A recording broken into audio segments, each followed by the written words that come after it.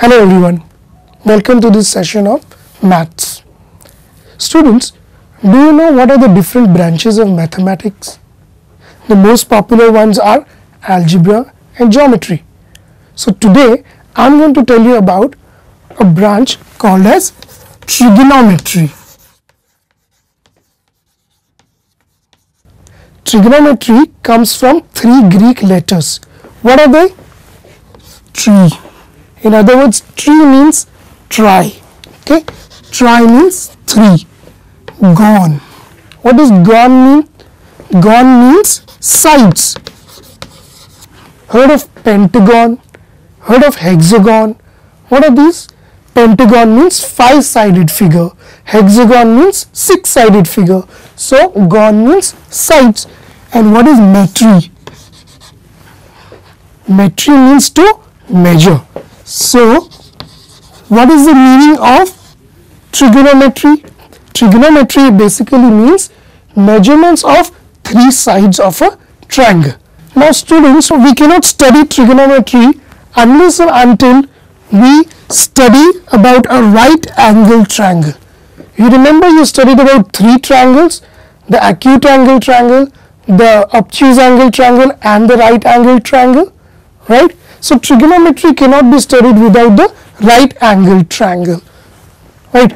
Can you give me any instances in the real life where you can see a right angle triangle? Any guesses? Let me see, I'll give you one situation like that. Suppose this boy on this ground, he is flying kite. He's flying kite, right? In this particular situation in real life, can you identify any type of right angle here? No? Let me see. Let me tell you. Can I make this string of the kite as a one side of the triangle? This becomes one side of the triangle. This ground becomes another side of the triangle, right?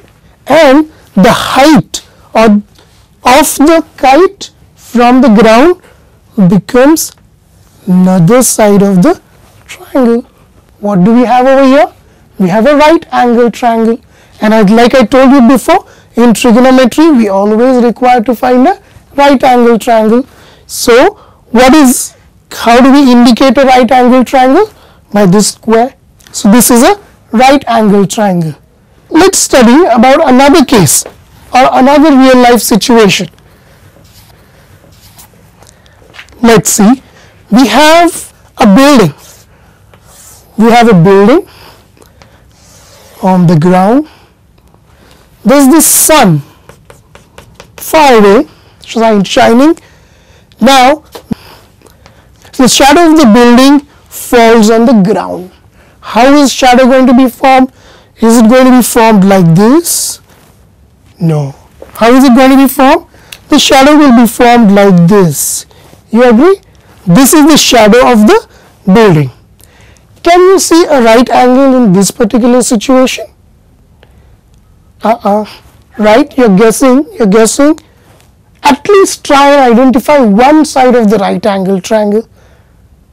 There you are. Right. This becomes the first side of the triangle. This becomes the second side of the triangle. Where will be the third side be? Obviously, the ray of the sun. So this becomes the third side of the triangle. So here we have a right angle triangle, right? So we saw right angle triangles can be seen or identified in the real life situation. This is the basic of trigonometry. So what did we study in today's session? We studied what is the meaning of trigonometry, where is this word derived from, and we studied how to identify a right angle triangle in real life situation. So in the next session we are going to talk about trigonometric ratios. Till then, bye bye and see you.